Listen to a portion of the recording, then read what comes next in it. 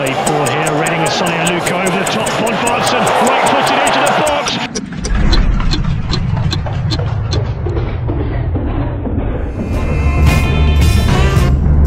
You know he's a big threat in behind, so I remember playing the ball in behind. I saw his run, it was knocked down to Shawnee. And I just thought I'd follow up, and even if the defender heads it away, he won't, because it was a ball over the top, he won't be able to head it fast. I just wanted to get a second ball.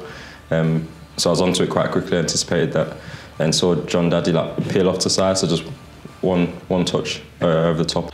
I saw an opportunity to go up in behind again, and then it was just about myself to try to hit the ball as hard as possible.